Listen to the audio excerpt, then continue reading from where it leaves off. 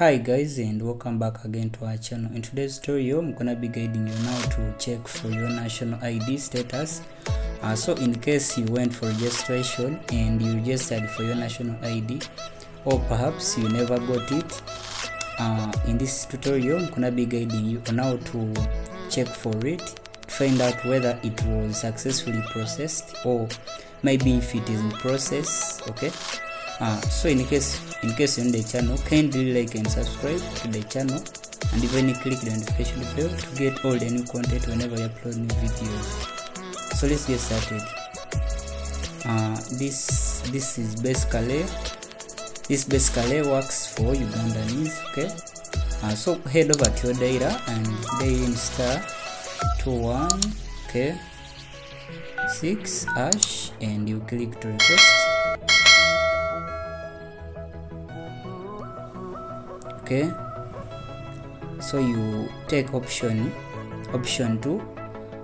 Okay, in case you wanna just apply, you can take option 1, and if you want to just check for your name, take option 3. But for this case, we want to check for our national ID that we went and registered. Okay, so hope you're seeing your fresh registration or change your particulars. You take option 1. Okay, in case you did the registration,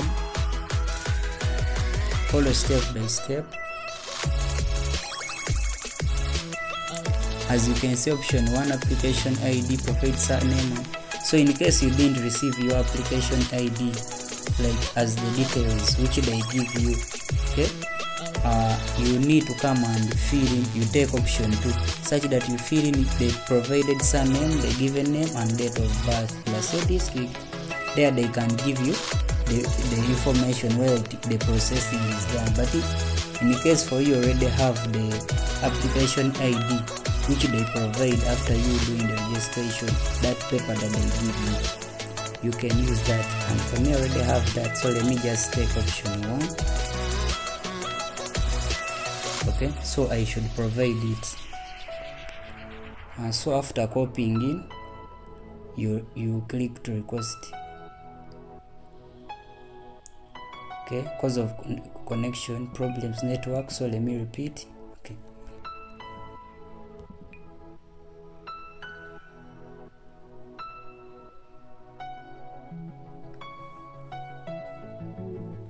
so hope you're seeing.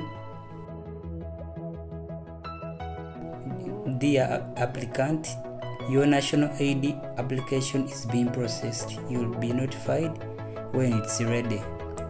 Lira office, Nira. So this is the office that I'm supposed to go and pick my national ID.